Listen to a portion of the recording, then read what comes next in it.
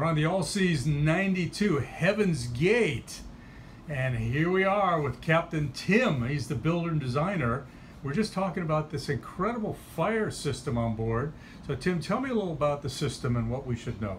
Well, one of the things we like to do on the All Seas yachts is to take care of typical problems, and one of the typical problems that you have with fire suppression systems is that they don't give you enough control over the discharge of the bottles. On this particular boat, we're using Seafire cylinders in our engine room that have a 24-volt actuator on them.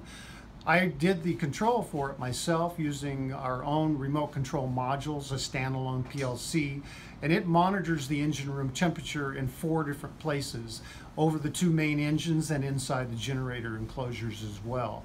It's a smart system, so what it does is when it reaches its first temperature setting of 120 degrees, it sounds an alarm. It doesn't discharge, it waits for you to react. If it keeps going up in temperature, once we reach 130 degrees, then we know we've got a problem and we're going to start closing the louvers and shutting the machinery down. Again, it still has not discharged bottles yet. We then program it to reach 140 degrees and we know that it's got a problem that has to be dealt with.